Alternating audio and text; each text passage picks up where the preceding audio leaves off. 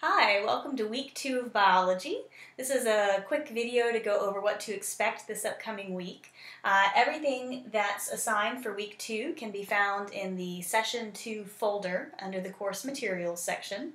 You're going to have 2 textbook reading chapters assigned, chapters 3 and 4. You're also going to have a lab over the microscope and cell structure, so you'll need to get that lab completed, get the lab report turned in through Blackboard, or you can email it to the student grader. And then you'll need to take the lab quiz once you finish the lab report. The discussion this week is over cystic fibrosis, which is a genetic disorder. It's a disease that's somewhat common in the United States, and because it's genetically based, you can be a carrier for the disease. So the discussion will revolve around what causes the disease and kind of the implications of if you carry that gene that you could pass on to your child. The due date for all of the assignments this week is Saturday, September 5th.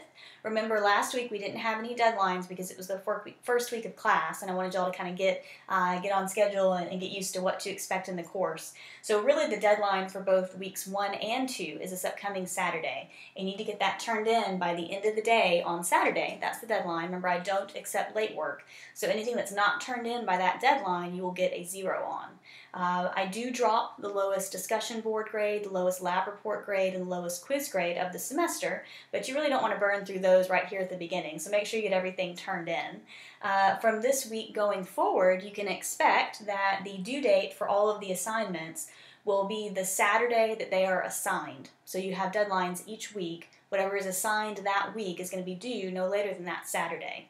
Remember, I do open up the session folder really a week early, so if you need to work ahead, you can do that. If you need to work on Sunday, you certainly can do that. You just need to plan on working the Sunday at the beginning of the week for those assignments, rather than waiting until obviously the end of the week, because that will be after the deadline.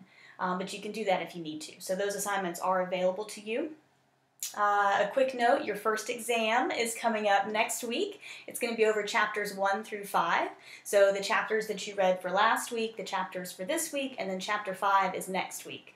So that's your first exam. It will be multiple choice, true, false, those sorts of questions. There will be some review videos posted under next week's Instructor Insight section, so you might want to look through those as you prepare for the exam.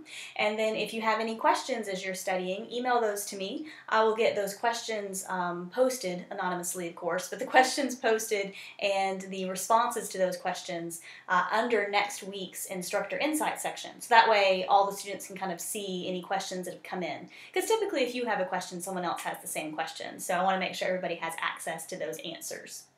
I did enjoy reading your discussion board posts from this past week. That was a lot of fun getting to know you guys. So I think we're going to have a good semester. I'm looking forward to the upcoming weeks. I think we'll have a good time. As always, I'm available via email for any questions or consultations or anything along those lines. And I will see you next week with next week's video. Thanks.